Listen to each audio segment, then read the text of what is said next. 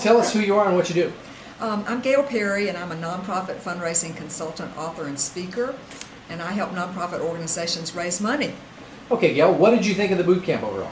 It's pretty phenomenal. I'm not a technical person, and so it was quite an immersion for me. I have to say I've gained an enormous amount of confidence about the back end of all this information marketing stuff. I'm still learning, but now I can really talk to my technical people and know what the hell I'm talking about.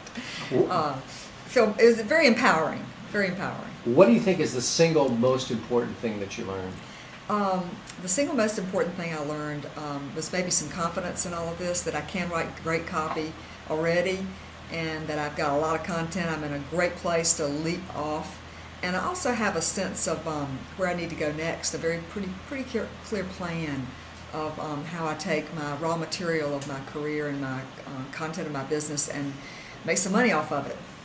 Give me an idea in terms of value for the dollar. What do you think, what you paid versus what you received? Give me a little bit of some feedback on that. Well, after I did my recording with you yesterday, I leaned over to Bill, who was sitting next to me, and I said, I think I just got my $3,000 worth. So I was so glad to have that done.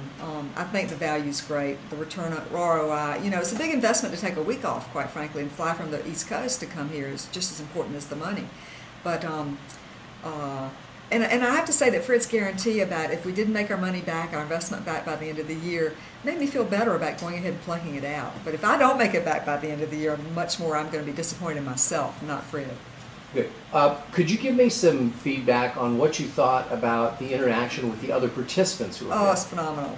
Of course, they were way ahead of me technically, so I could rely on the boys, since I was the only female, to coach me along.